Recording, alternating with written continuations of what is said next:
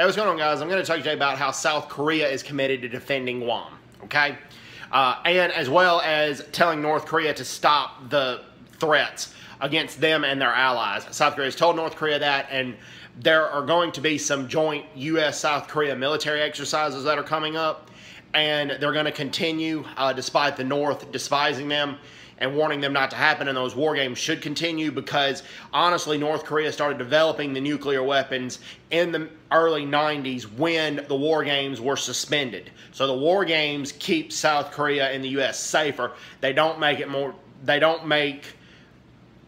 their nations more vulnerable to a North Korean attack by the war games. The war games are actually more helpful. They help prevent North Korea attacks, or prevent attacks by North Korea.